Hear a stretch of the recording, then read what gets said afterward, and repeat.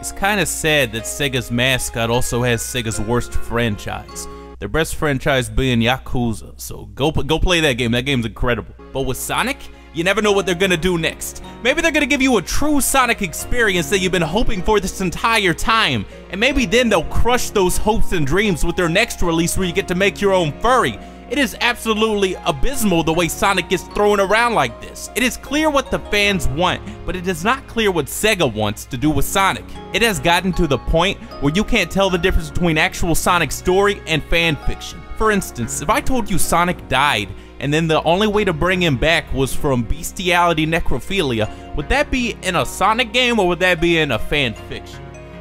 That one is in a video game, Sonic 2006. He has to come back to life from a human making love to him. I don't want to know.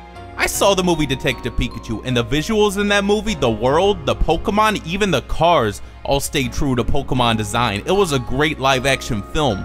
But Sonic? What the hell is this? I understand they're redesigning it, but if this is what they thought Sonic looked like in the first place, I wonder what his redesign is gonna look like. And you have the audacity to make Sonic a buddy comedy? I understand that there's not much option with live-action Sonic because all you really got to go on is Dr. Eggman for it to be live-action.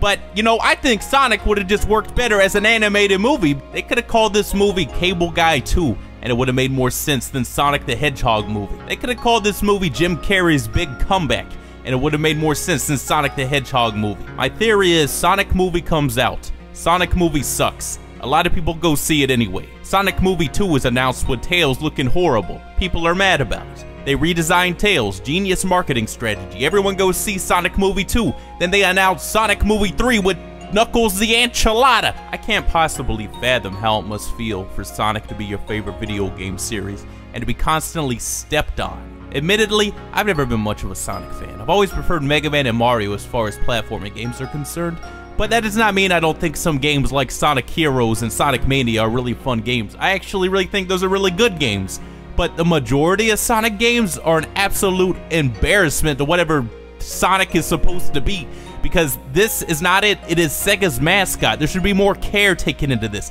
Look how Mario is treated. He is like the Mickey Mouse of video games. What is Sonic? Sonic used to be Mario's biggest competitor, and now it is looked at as a joke, and it's sad, and I feel bad for anyone who's a fan of these games. Whenever he said, meow, I revolted in my seat. I almost combusted into flames from hearing that. I don't expect a Sonic movie to have some kind of grade A masterful writing, but that shit just wasn't funny. I'm not gonna knock them for using Gangster's Paradise, because that sets the tone for the overall movie. Going to see that movie is gonna be like walking through a valley of death. If anything, it'll be a hilarious movie to go watch with friends. It may not be a good movie, it may not be hilarious because the movie itself is funny, but it could be like so bad that it's good, or maybe it could be so bad that it's bad. I don't know. It's like the directors watched the Super Mario movie and was like, yeah, that's a good idea. Let's do that. Or if anything, if you wanted to do a Sonic movie that was live action, you should have had every single actor wear a fursuit. That would have won Game of the Year at the Game Awards for sure.